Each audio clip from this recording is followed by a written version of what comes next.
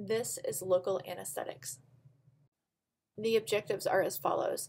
Describe the basic structure of a local anesthetic. Discuss the binding of local anesthetics to the sodium channel. Discuss the pharmacodynamics and pharmacokinetics of local anesthetics. Identify the different types of local anesthetic toxicity and their mechanics. Discuss measures to reduce the likelihood of local anesthetic toxicity, and develop an algorithmic approach to treating local anesthetic toxicity. Local anesthetics are used to provide analgesia and anesthesia for a multitude of things. They're used during surgery, we use them during blocks, they're used to treat dysrhythmias, they're just widely used.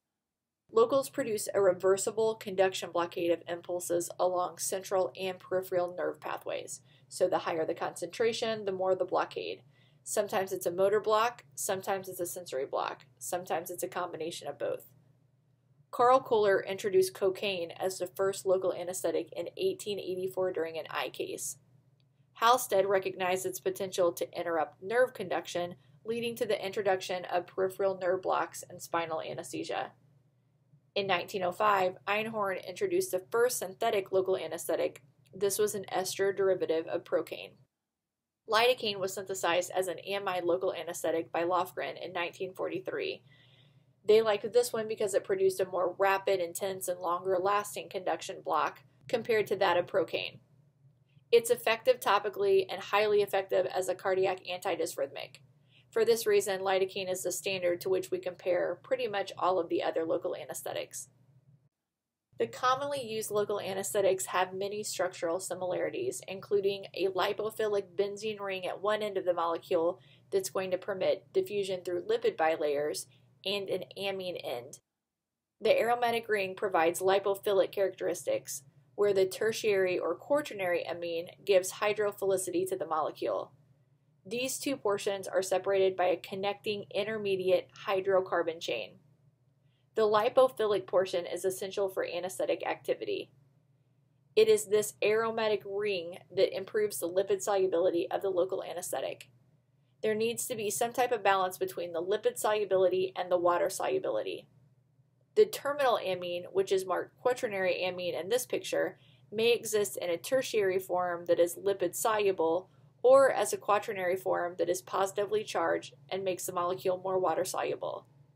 This terminal amine acts as an on-off switch, allowing the local anesthetic to exist in either a lipid soluble or water soluble conformation. In order for the local to be stable in solution, it exists in a quaternary water-soluble state at the time of injection. This is not the part that penetrates a neuron. Once injected, the molecules convert to the tertiary lipid-soluble structure at physiologic pH, and they become non-ionized and they're able to penetrate the nerve. The chemical link between these moieties includes either an amide or an ester bond. The ester bond is with the CO, and the amide bond is with the NHC. These link the hydrocarbon chain with the lipophilic aromatic ring. As such, these compounds are designed as either aminoamides or aminoesters.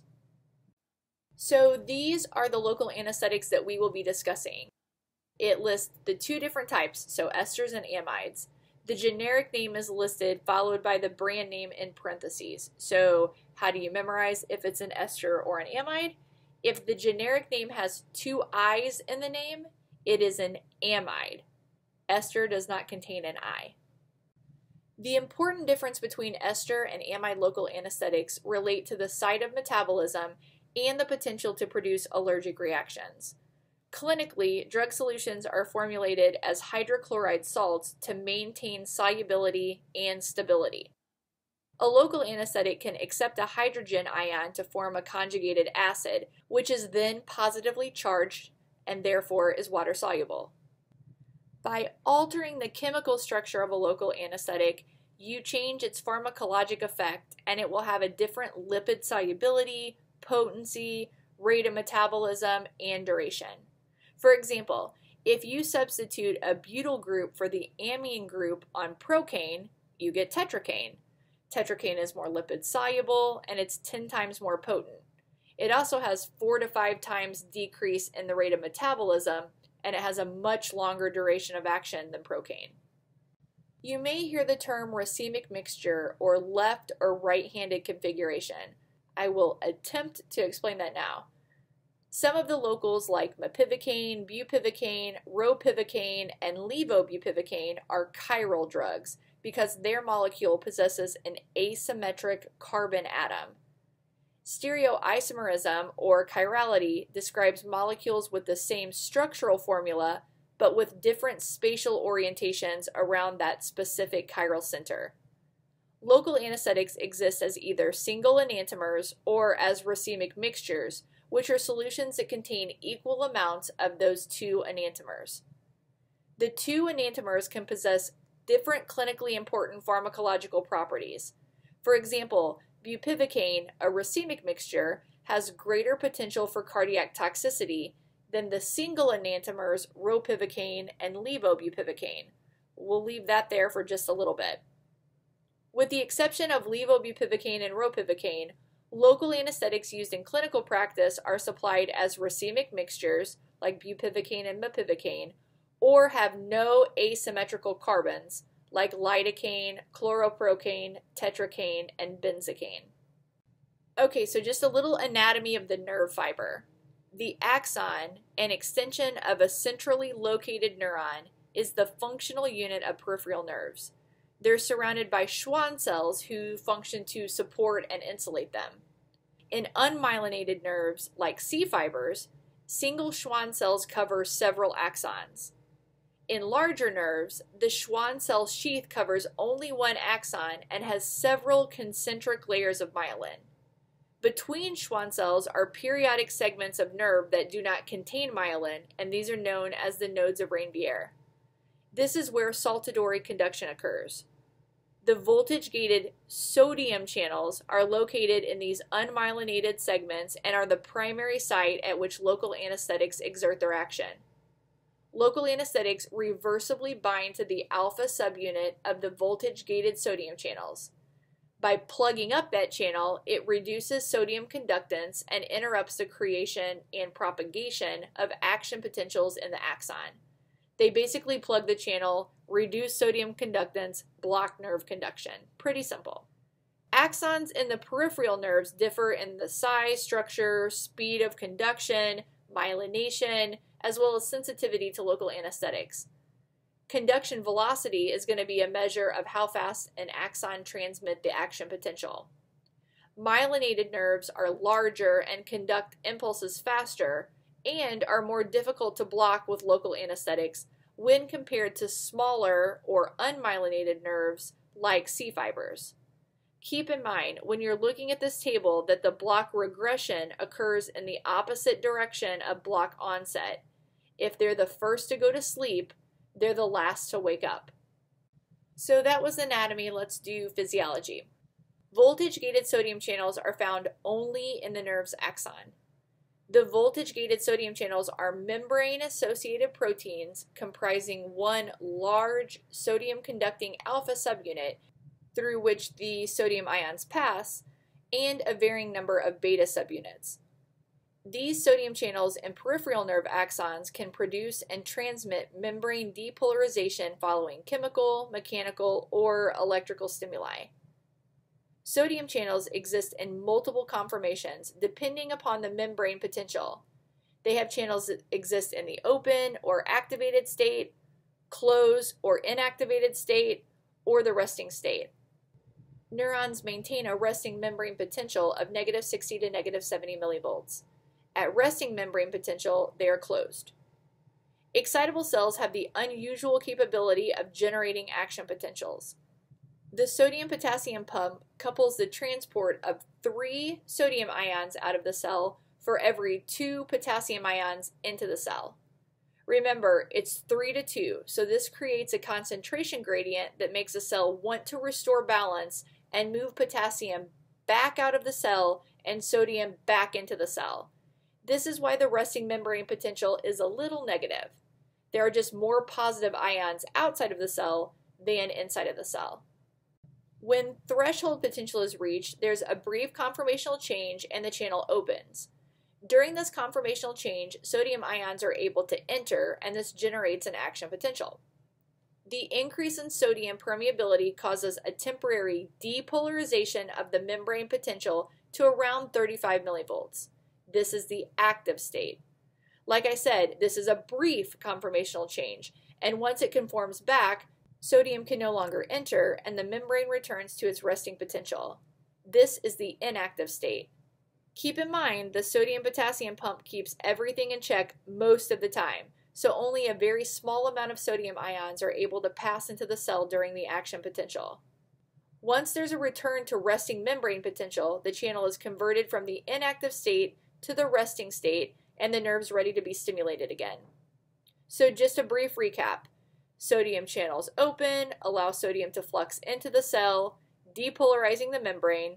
When a sufficient number is open, the threshold potential will be reached and an action potential will be generated. After opening, sodium channels rapidly inactivate, terminating that sodium influx. Termination of the sodium flux quickly leads to repolarization, favoring the channel's resumption to that resting state.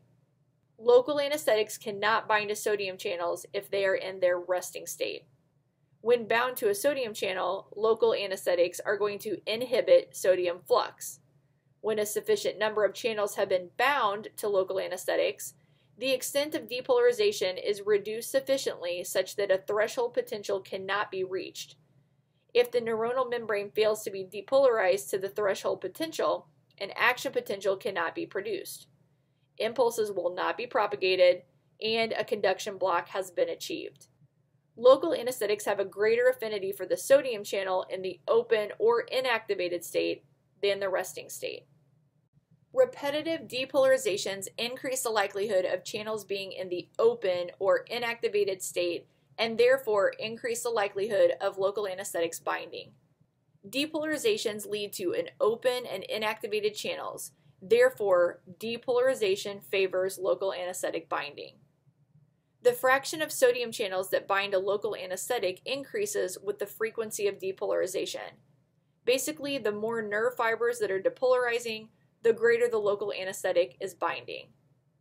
Local anesthetics just prevent action potentials from occurring. They do not alter the resting membrane or the threshold potential. The sodium ion channels tend to recover from local anesthetic-induced conduction blockade between those action potentials. Additional conduction blockade is developed each time the sodium channel opens during the action potential. Local anesthetics also block voltage-dependent potassium and calcium ion channels, although to a much lesser degree. Potassium is going to be what regulates the resting membrane potential. Calcium is going to be what regulates the threshold potential. There's a set minimum concentration of local anesthetic that's necessary to produce a conduction blockade of nerve impulses, and it's written as CM. The CM is like the MAC of our volatile agents, or the ED50 of our intravenous drugs. Nerve fiber diameter influences the concentration of local anesthetic that's needed. Larger nerve fibers require higher concentrations and longer exposure of local anesthetics in order to block conduction. Fibers that are more resistant to local anesthetic blockade have a higher CM. Fibers that are more easily blocked have a lower CM. An increase in tissue pH or a high frequency of nerve stimulation also decreases the CM. The nerve fibers are going to be classified according to diameter, the presence or absence of myelin, and function. Larger diameter nerves have a more rapid conduction of action potentials and myelin, which forces current to flow through the nodes of Ranvier and also increases conduction velocity. For these myelinated axons, 2 to 3 nodes of Ranvier must be blocked in order to stop nerve conduction. In general, smaller diameter fibers have increased sensitivity to local anesthetics when compared with larger fibers, and faster conducting fibers are less sensitive than slower conducting fibers. In a human peripheral nerve, the onset of local anesthetic inhibition generally follows autonomic before sensory before motor. The order of neuronal blockade that you'll see in clinical practice proceeds as a loss of sympathetic transmission, followed by pain, temperature, touch, proprioception, and then skeletal tone. The CM of motor fibers is approximately twice that of sensory fibers. This is why you do not always get a motor block even when you have a good sensory block. Local anesthetics are weak bases that almost all have a pKa value just a little above the physiologic pH of 7.4. When they're placed in solution, they dissociate into an uncharged base and its conjugate acid. Only the ionized conjugate acid binds to the local anesthetic alpha subunit on the inside of the voltage-gated sodium channel. The sodium channel will remain closed until enough local anesthetic diffuses away. Now on to the tricky part. Their pKa range is 7.6 to 9.1. The pKa is defined as the pH at which 50% of the molecules exist in the unionized lipid-soluble form and 50% are in the ionized water-soluble form. Another way to say this is when 50% exists in the lipid-soluble tertiary form and 50% in the quaternary water-soluble form. Weak acids become more unionized when the pH decreases and more ionized when the pH increases. Weak bases become more unionized when the pH increases and more ionized when the pH decreases. In other words, when they're exposed to an environment with a pH less than the pKa, like the physiologic pH of 7.4, when this occurs, a greater fraction of the local anesthetic molecule is going to be ionized. When pKa values uniformly are greater than 7.4, you can then say that local anesthetics exist with a greater proportion in the ionized form at physiologic pH. For example, if a weak acid becomes more than 50% unionized following intravenous injection, the pKa of the drug would have to be higher than the physiologic pH. For this reason, if you look at a weak base instead, when injected, any of the local anesthetics that we currently use would be less than 50% unionized. So there's 25 different ways to say the same exact thing. Acidosis, like what occurs when tissue is infected, further increases the ionized fraction of the drug. This is why it's often difficult to localize an infected area effectively. Local anesthetics with pKs near the physiologic pH have a rapid onset of action because a larger fraction of the molecules will exist as the lipid-soluble, uncharged base, and more molecules will be able to diffuse across the axonema to begin working. The lower the pK, the faster it will work. The onset of action of local anesthetics also depends on the route of administration and the dose or concentration of the drug. For example, local anesthetics that are injected into the cerebrospinal fluid reach the targets quickly because of the lack of sheath around the nerve roots. This is why a spinal anesthetic has a faster onset than what you would see with a peripheral nerve block. In a spinal, it's the B fibers that are blocked first. A differential blockade refers to how susceptible nerve fibers are to local anesthetic conduction blocks. What has been demonstrated in vivo in a lab is likely going to vary a little from what you see clinically, so this is just something that you're going to have to memorize. In vivo, local anesthetics inhibit B fibers, followed by C fibers, followed by A delta fibers, followed by A alpha fibers. Under most circumstances, the nerves that are blocked first, again, will be the slowest to recover. The absorption of a local anesthetic from its site of injection into the systemic circulation is influenced by the site of injection and dosage, the use of epinephrine, and the pharmacologic characteristics of the drug. The plasma concentration of a local anesthetic is determined by the rate of tissue distribution and the rate of clearance of the drug. The potency of a local anesthetic is determined by and is directly proportional to its lipid solubility. Agents that are lipophilic tend to be more potent and have a longer duration of action. Higher concentrations are necessary for less potent anesthetics in order to achieve neuroblockade. Bupivacaine is more lipid soluble and has about 4 times more potency than lidocaine. It's also found in 0.25% or 0.5% solution, whereas lidocaine is formulated in 1 to 2% solution. This table lists the relative potency of local anesthetics for different clinical applications. Again, this is one of those tables that may vary a little from textbook to textbook. The duration of action of local anesthetics is determined primarily by protein binding. It's also influenced by the rate of vascular uptake of local anesthetics from the injection site. Absorption into the systemic circulation is going to remove the local anesthetic from its site of action and contribute to the termination of its effect. Local anesthetics with a higher affinity for proteins remain bound to the sodium channel longer. Keep in mind, the non-ionized and the ionized forms of local anesthetic are both required for a conduction blockade. It's the non-ionized portion that diffuses across the membrane into the axon, and the ionized form that actually attaches to the inside of the sodium channel to lock them shut in that inactivated position. Protein binding of local anesthetics will influence duration of action. Like other drugs, local anesthetics vary in their tendency to bind with plasma proteins. In the case of a weak base, this is usually alpha-1 acid glycoprotein. The acidic drugs are more likely to bind to albumin.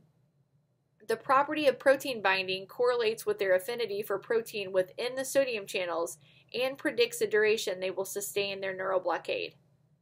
Locals like bupivacaine and tetracaine have the greatest protein binding and the longer acting of the locals that we use. Injection of a local anesthetic at a highly vascular site, such as the intercostal space, has a higher rate of vascular uptake, leading to a shorter duration of action. Ultimately, the local anesthetic will be eliminated from the plasma by some type of metabolism and excretion, but there are often other organ systems involved. The lungs are capable of extracting local anesthetics such as lidocaine and bupivacaine from the circulation. The pulmonary extraction will limit the concentration of the drug that reaches a systemic circulation for distribution to the coronary and cerebral circulations. The poor water solubility of local anesthetics usually limits renal excretion of unchanged drug to less than 5%. Amide local anesthetics undergo varying rates of metabolism by microsomal P450 enzymes that are located primarily in the liver. The metabolism of amides is more complex and slower than ester anesthetics. This slower metabolism increases the chance of systemic toxicity and the cumulative drug effects with amides. Let's take a look at the two different groups, amides and esters. We'll start with the esters. These local anesthetics are predominantly metabolized by pseudocholinesterase. Cocaine is the exception, and it's metabolized in the plasma and also substantially by liver esterases. Theoretically, a patient with a pseudocholinesterase deficiency should avoid esters, but clinically you do not usually see a problem. Ester hydrolysis is rapid and the water-soluble metabolites are excreted in the urine.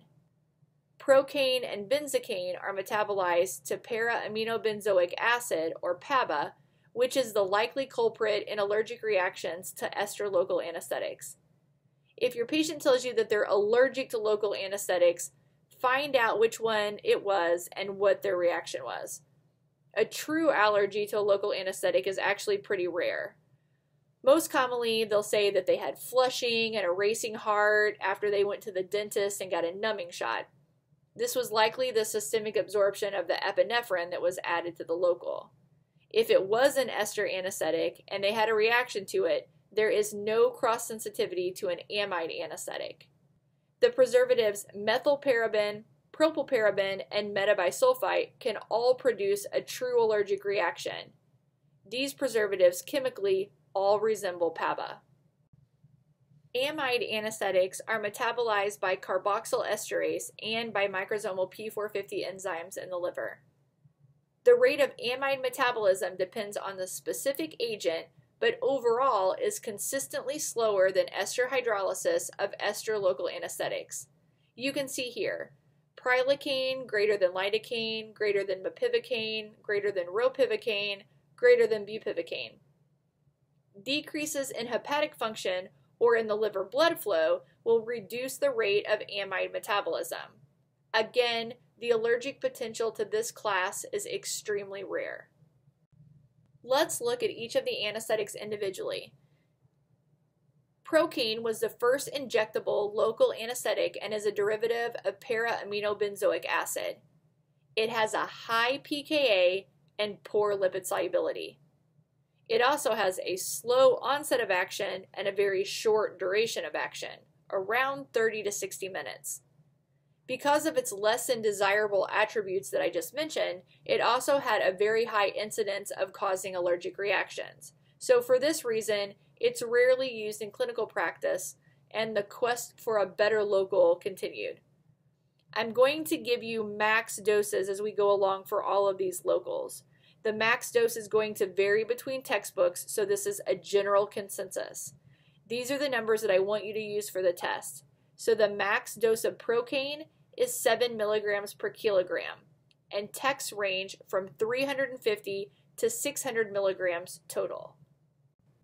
Lidocaine has been used safely and effectively for every possible type of local anesthetic procedure and is currently the standard agent.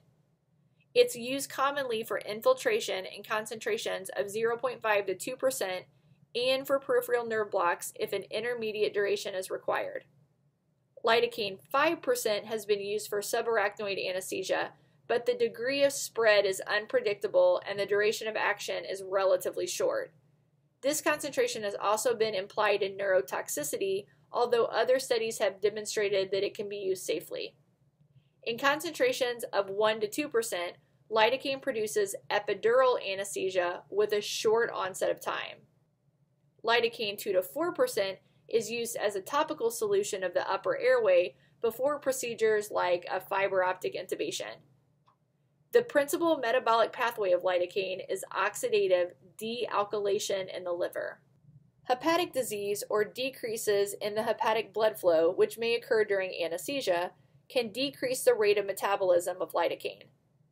Decreased hepatic metabolism of lidocaine should be anticipated when patients are anesthetized with volatile anesthetics. It only makes sense that they're likely going to have a soft blood pressure. The maximum dose recommended for lidocaine is 4.5 to 5 milligrams per kilogram, or 300 milligrams for plain lidocaine, and 7 milligrams per kilogram, or 500 milligrams of lidocaine with epinephrine. Now, there is an exception to the maximum rule, and this is with tumescent anesthesia, like what you see in plastic surgery and some burn surgeries. Tumescent anesthesia helps with making the patient comfortable and the procedure a little easier. A dilute solution of sodium chloride, lidocaine, and epinephrine and bicarbonate is injected into the adipose tissue. The lidocaine acts as a local, the epi minimizes the vascular uptake of all the solutions, and the bicarbonate is a buffer. This large volume firms up the adipose tissue and makes it easier to remove. Under normal circumstances, the maximum dose of Lido with epi would be 7 milligrams per kilogram. But for tumescent anesthesia, the maximum dose is 50 to 55 milligrams per kilogram, depending on the textbook that you're reading. A MAC anesthetic can be used if only a small volume of tumescent is used, but if it's going to be more than 2 to 3 liters, then a general anesthetic is recommended. Fluid overload and pulmonary edema are a concern as a result of the potential intravascular volume expansion, so pay close attention to fluid management. Prilocaine is an amide anesthetic that is either metabolized or sequestered to a greater degree by the lungs, and is more rapidly metabolized by the liver to O-toluidine. Orthotoluidine is an oxidizing compound that's capable of converting hemoglobin to its oxidized form methemoglobin. When the dose of prilocaine is greater than 600 milligrams, there may be sufficient methemoglobin present to cause the patient to appear cyanotic, and oxygen carrying capacity will be decreased. Methemoglobinemia is readily reversed by the administration of methylene blue, 1 to 2 milligrams per kilogram IV over 5 minutes. Prilocaine causes less vasodilatation than the other local anesthetics and can be utilized without epinephrine being added. The maximum recommended dose is 8 milligrams per kilogram, or 500 milligrams if the patient is less than 70 kilograms, or 600 milligrams if the patient is greater than 70 kilograms. You may have heard of Emla cream. 5% Emla is a 50-50 combination of 2.5% lidocaine and 2.5% prilocaine.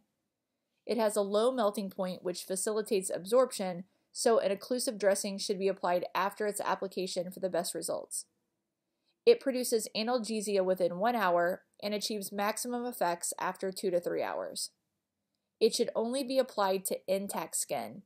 It should not be put on mucous membranes and should be avoided with skin conditions like eczema or psoriasis because the risk of toxicity can be increased.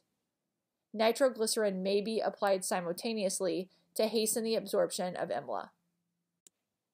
Mepivacaine has pharmacologic properties similar to those of lidocaine, but with a longer duration of action. Compared to lidocaine, mepivacaine lacks vasodilator activity and can be used as an alternate selection when the administration of epinephrine to the local anesthetic needs to be avoided. The maximum recommended dose is 7 mg per kilogram, or 400 mg total. Bupivacaine metabolism occurs through hydroxylation, dealkylation, hydrolysis, and conjugation. Relative to potency, its acute central nervous system toxicity is only slightly lower than that of lidocaine, but its longer duration of action reduces the need for repeated doses, and thus the risk of cumulative toxicity. Bupivacaine can be used for infiltration, although only in small doses because of the risk of toxicity. It is used frequently for peripheral nerve blockade and for subarachnoid and epidural anesthesia because of its prolonged duration of action. Bupivacaine 0.25% to 0.5% is very common during use for epidural anesthesia, and 0.5% or 0.75% with dextrose is often used for spinal anesthetics. The maximum recommended dose is 2.5 mg per kilogram or 175 mg plain, or 3 mg per kilogram or 200 mg with epinephrine. Ropivacaine is metabolized by hepatic cytochrome P450 enzymes. It is similar chemically to bupivacaine, except the butyl group attached to the amine is replaced by a propyl group. It is also presented as a single S enantiomer. Clearance of ropivacaine is higher than that of bupivacaine, and its elimination half-time is shorter. It produces less of a motor blockade than bupivacaine, which is beneficial for obstetric patients who often get very anxious if they can't move their legs around for long periods of time. Ropivacaine dissociates from the sodium channels more rapidly than bupivacaine, making the chances of systemic toxicity less of a concern. Its lipid solubility is between that of lidocaine and bupivacaine, and the maximum recommended dose is 3 mg per kilogram or 200 mg total. Dibucaine is a quinoline derivative with an amide bond in the connecting chain. It is metabolized in the liver and is the most slowly eliminated of all of the amide derivatives. Dibucaine is better known for its ability to inhibit the activity of normal plasma cholinesterase by more than 70%, compared with only approximately 20% inhibition of the activity of atypical enzymes. Atypical plasma cholinesterase account for prolonged effects and toxicity of drugs such as succinylcholine and chloroprocaine that are metabolized by this enzyme. Laboratory evaluation of patients suspected of having atypical pseudocholinesterase is facilitated by the measurement of the degree of enzyme suppression by dibucaine. Basically, dibucaine depresses the activity of pseudocholinesterase. If pseudocholinesterase is normal, dibucaine will depress the activity of pseudocholinesterase by 70 to 85%. The percent that dibucaine depresses pseudocholinesterase is called the dibucaine number. The normal dibucaine number is usually between 80 or 80% depression. The range corresponding to normal, though, is 70 to 85. If the dibucaine number is 20, the individual is homozygous for the abnormal pseudocholinesterase. If the dibucaine number is 30 to 70, the individual is considered heterozygous for the abnormal pseudocholinesterase. Dibucaine is approximately 15 times more toxic than procaine, and for this reason, it is not used clinically because of the risk of toxicity. Chloroprocaine is an ester local anesthetic that is widely used in clinical practice, specifically OB. Its profile is very similar to that of procaine, from which it differs only by the addition of a chlorine atom. As a result, it is hydrolyzed 4 times faster by cholinesterase and seems to be less allergenic. It is claimed to have a more rapid onset than any other agent, but this may relate to its very low toxicity, which permits the use of relatively larger doses. There has been some concern that chloroprocaine might be neurotoxic because of several reports of paraplegia after accidental intrathecal injection. However, the evidence suggests that it was the preservative in the solution that caused the problems, not really the drug itself. Regardless, chloroprocaine is not used in spinal anesthesia. Chloroprocaine also does not undergo any protein binding. The max dose is 11 milligrams per kilogram plain, with a total max dose of 800 milligrams, and 14 milligrams per kilogram with epinephrine. Tetracaine undergoes hydrolysis by plasma cholinesterase, but the rate is lower than that for procaine. Due to its very slow hydrolysis, it is also considered relatively toxic. It is the most potent of the ester local anesthetics. Benzocaine is unique among clinically useful local anesthetics. Despite it being a local anesthetic, it is listed in some textbooks as being a weak acid. However, with its low pKa of 3.5 and it being predominantly non-ionized at physiologic pH, and the fact that it ends with hydrochloride, we're still going to call it a weak base. And I did say a pKa of 3.5, which is the only one well below physiologic pH. Cocaine has no role in modern anesthetic practice, although it is used in ear, nose, and throat surgery for its vasoconstriction action. They call it blue magic. It's the only local anesthetic that has vasoconstricting properties. Cocaine is metabolized by plasma and liver cholinesterases to water-soluble metabolites. I don't think I have to explain the abuse potential of cocaine as an anesthetic, but cocaine abuse and intoxication is widespread across the globe. Cocaine produces sympathetic nervous system stimulation by blocking the presynaptic uptake of norepinephrine and dopamine, which increases their postsynaptic concentration.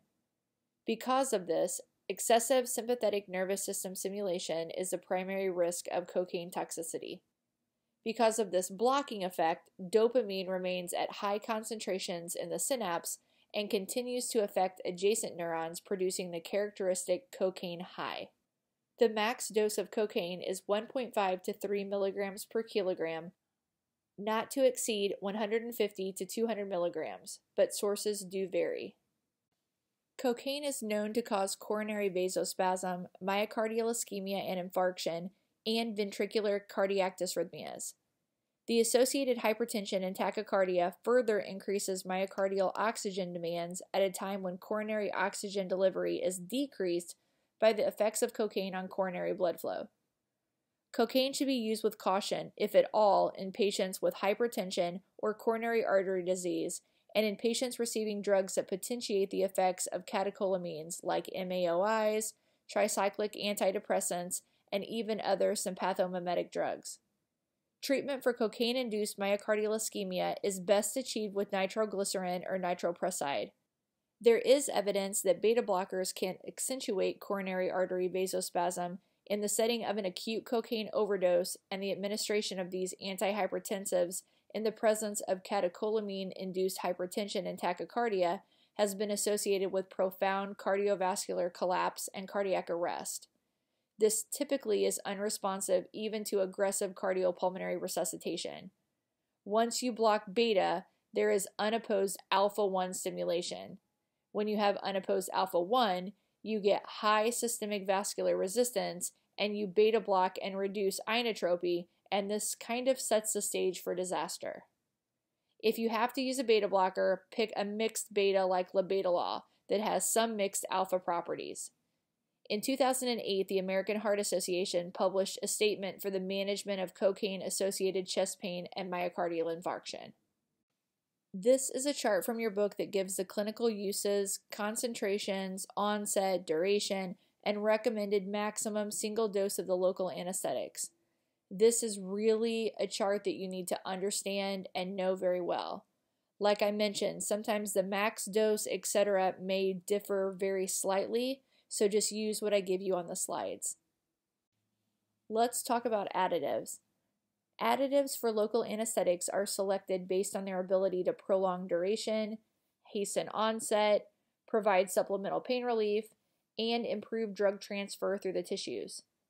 The pH of commercial preparations of local anesthetic solutions range from 3.9 to 6.5, and it is especially acidic if epinephrine is included. The increased acidity prolongs the shelf life of epinephrine. Epinephrine is likely the additive that you will see the most. The duration of action of a local anesthetic is proportional to the time that the drug is in contact with those nerve fibers. The alpha-1 agonist effect makes it a very potent vasoconstrictor, which can decrease the systemic uptake and prolong the block duration and enhance the block quality because the drug is in contact with the nerve longer. Epinephrine does a better job of prolonging local anesthetics of intermediate duration when compared to those of long duration. It extends the block with lidocaine more so than the block with bupivacaine.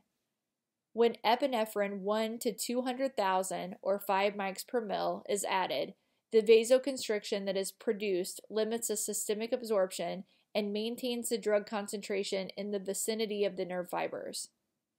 Epinephrine may also enhance conduction blockade by increasing neuronal uptake of the local anesthetic. The book says that the addition of epinephrine to local anesthetic solution has little, if any, effect on the onset rate of the local anesthetic. I'm letting you know that this may not be what you see all the time clinically. I personally think that there is a noticeable difference between a spinal setting up if you add epinephrine to it. Epinephrine-containing solution should not be injected into tissues supplied by arteries because that resulting vasoconstriction can produce ischemia and may result in tissue necrosis.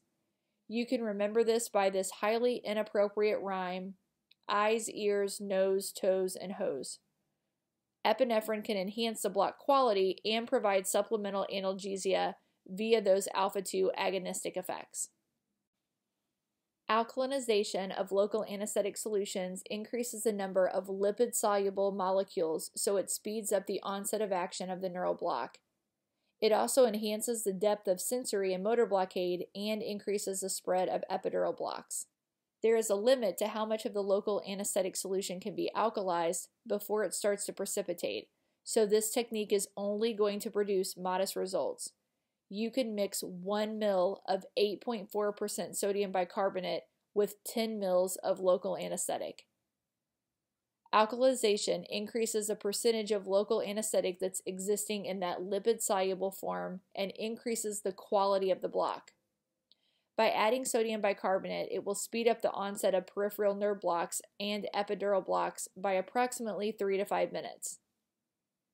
The ability of dexamethasone to extend the local anesthetic duration of action correlates with its glucocorticoid activity. It acts on the steroid receptor and/or affects the systemic uptake of the local anesthetic. It can increase the duration of a brachial plexus block by up to 50%. The low molecular weight dextran can also prolong block duration by decreasing systemic uptake of the local anesthetic.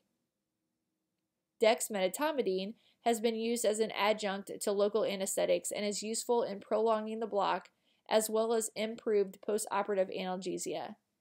It seems to increase both the sensory and motor block, and in several studies has shown to prolong the time before a patient first requests pain medication after a spinal. The same results have been shown when clonidine, magnesium, and even ketamine have been added to the regional anesthesia. Clonidine produces analgesia via its alpha-2 agonism in the brain and spinal cord. 100 mics can be added to local anesthetic solutions. We will talk a little bit more about this in obstetric pharmacology, but opioids provide supplemental analgesia for spinal and epidural anesthetics.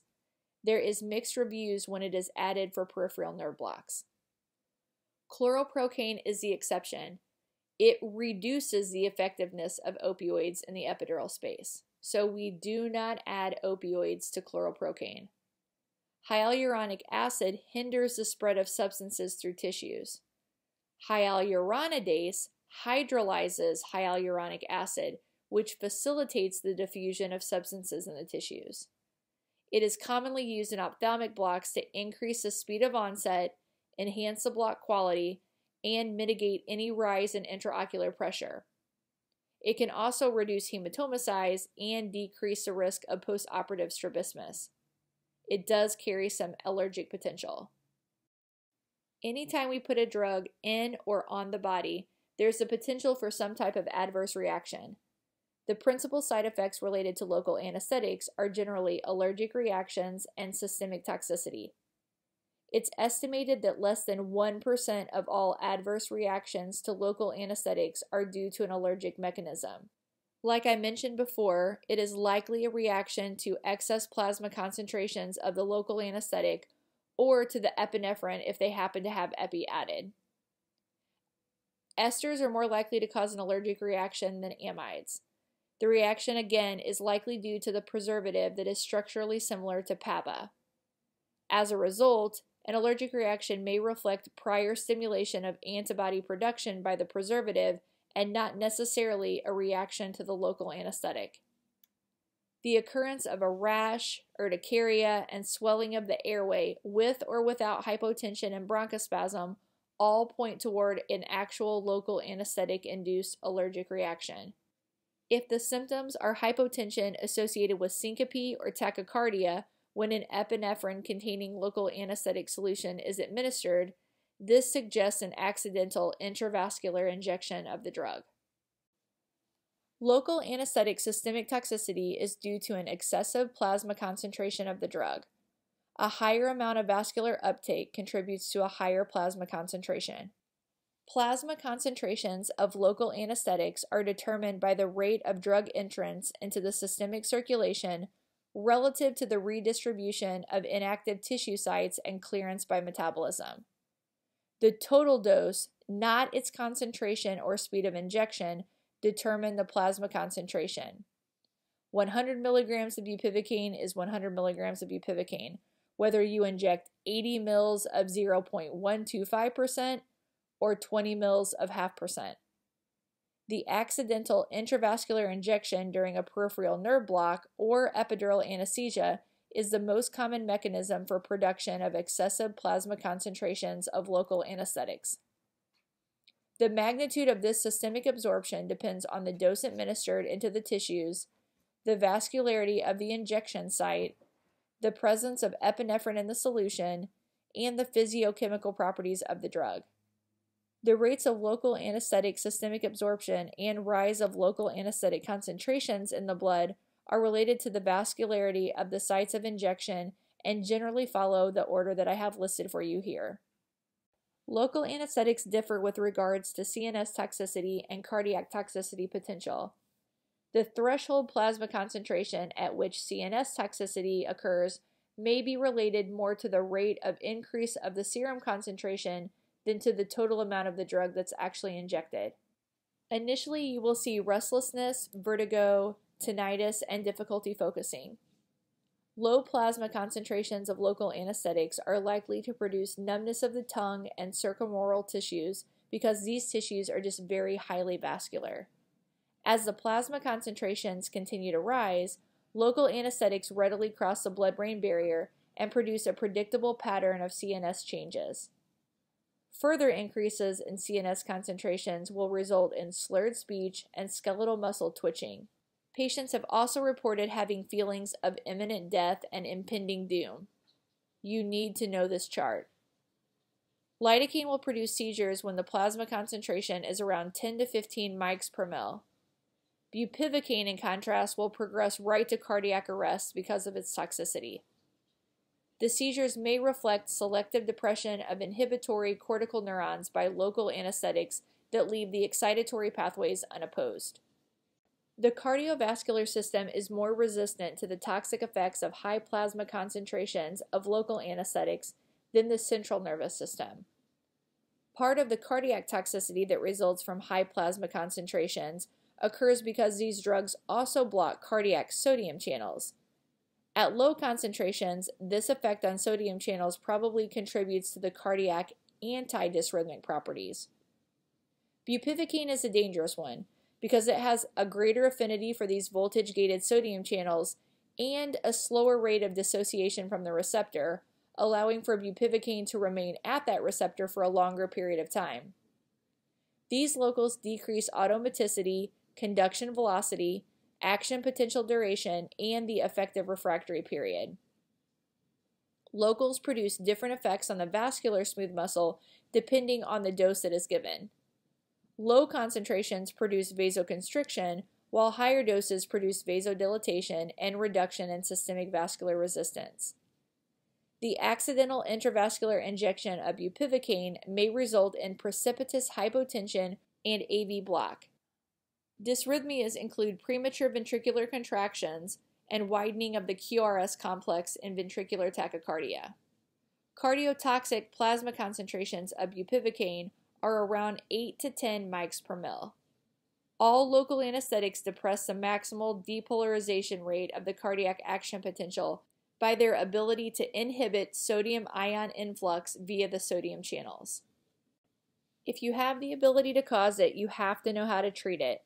The treatment of local anesthetic systemic toxicity has undergone swift changes in the last decade and includes the prompt airway management, circulatory support, and mechanisms to remove local anesthetic from the receptor sites.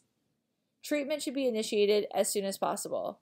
If local anesthetic-induced seizures occur, the patient should be ventilated with oxygen because arterial hypoxemia and metabolic acidosis occur within seconds.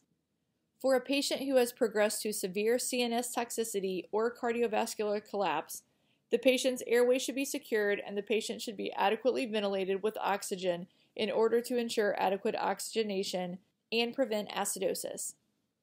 Factors that increase the risk of CNS toxicity include hypercarbia, hyperkalemia, and metabolic acidosis. Hypercarbia increases blood flow to the brain and decreases protein binding, which increases the free fraction of the drug that is available to cross the blood-brain barrier. Hyperkalemia raises the resting membrane potential, making them more likely to depolarize. Acidosis lowers the seizure threshold and favors ion trapping inside of the brain. Factors that decrease the risk are hypocarbia, hypokalemia, and central nervous system depressants. Since hypocarbia decreases cerebral blood flow, a respiratory rate on the higher side may actually be helpful. Hypokalemia lowers the resting membrane potential, so a larger stimulus is required to depolarize the nerve. CNS depressants raise the seizure threshold. For patients with seizure activity, suppression should include a benzodiazepine such as Versed, Valium, or Ativan as the first-line agent. Now, the book and APEX says that propofol should be avoided in patients with hemodynamic instability as it is a cardiovascular depressant and its lipid content is insufficient to treat toxicity. However, clinically, if that's all you have readily available to stop a seizure, I would personally use that. If the seizures are unresponsive to initial treatment, muscle relaxants like succinylcholine or non-depolarizing blockers can be used, but remember the patient still needs to be sedated.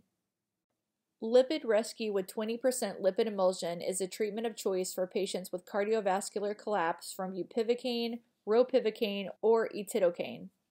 Initiation of lipid therapy after other resuscitation drugs have been administered may delay recovery, and there appears to be almost no downside of patients receiving unnecessary lipids. These lipids act as an intravascular reservoir that sequesters the local anesthetic and reduces the plasma concentration. It also enhances myocardial fatty acid metabolism, increases calcium influx, and impairs the local anesthetic from binding to the voltage-gated sodium channels. Treatment includes an initial bolus of 1.5 mils per kilogram of 20% lipid emulsion over 1 minute, followed by a 0.25 mils per kilogram per minute infusion for at least 10 minutes after circulatory stability is attained. If symptoms are slow to resolve, you can repeat the bolus up to 2 more times and increase the infusion rate to 0.5 mils per kilogram per minute. The maximum recommended dose is 10 mils per kilogram in the first 30 minutes. Epinephrine boluses should be kept at 1 mic per kilo or less. That's around 10 to 100 mics at a time, and vasopressin use is not recommended. You should also avoid any type of calcium channel blocker or beta blocker, although the patient is normally hypotensive, so you probably wouldn't be administering these drugs anyway. If ventricular arrhythmias are present, you want to avoid lidocaine, obviously, and procainamide. Amiodarone is probably your best bet. Non-responsive treatment should prompt the patient being placed on cardiopulmonary bypass if available. I mentioned this briefly before, but let's take another look at methemoglobinemia. This is a rare but potentially life-threatening complication that may follow the administration of certain drugs or chemicals that cause the oxidation of hemoglobin to methemoglobin more rapidly than methemoglobin can be reduced to hemoglobin. The presence of methemoglobin decreases the oxygen carrying capacity in two ways. Methemoglobin cannot bind to oxygen molecules, and when the hemoglobin iron moieties are oxidized, which shifts the oxyhemoglobin dissociation curve to the left, it will decrease oxygen unloading to the tissues. It absorbs 660 and 940 nanometer infrared wavelengths, the same as oxyhemoglobin, so a significant concentration of methemoglobin can lead to pulse oximetry measurement errors, typically with an SpO2 reading of 85%. A co-oximeter has to be used in order to diagnose methemoglobinemia. Known substances include topical anesthetics like benzocaine, lidocaine, prilocaine, and lidocaine, or Emla-cream, nitroglycerin, nitroprusside, phenytoin, and the sulfonamides. The concentration of methemoglobin is directly related to the severity of the condition. It normally constitutes less than 1% of the total hemoglobin. Central cyanosis usually occurs when methemoglobin concentrations exceed 15%. Cyanosis in the presence of a normal PaO2 is highly suggestive of this condition. Other signs and symptoms include things like hypoxia, chocolate-colored blood, tachycardia, tachypnea, mental status changes, coma, and death. Methemoglobinemia can be reversed with the methylene blue dosage described before, but the total dosage should not exceed 7 to 8 milligrams per kilogram. Results are typically seen within 20 to 60 minutes. The methylene blue is metabolized to form leukomethylene blue. This metabolite functions as an electron donor, which reduces methemoglobin back to hemoglobin. The therapeutic effect may be short-lived because the methylene blue may be cleared before all of the methemoglobin is converted back to hemoglobin. Additionally, continuous absorption of highly lipophilic local anesthetics like benzocaine from the fat may continue to occur after the methylene blue plasma concentrations are no longer therapeutic. Patients with glucose 6-phosphate reductase deficiency do not possess methemoglobin reductase, so an exchange transfusion may be required. Fetal hemoglobin is relatively deficient in this reductase enzyme as well, making them at a higher risk for toxicity due to more readily oxidized fetal hemoglobin. This is a little cheat sheet that I put together for you that gives a rundown of the concepts listed earlier. These are some helpful slides with some charts that you need to know.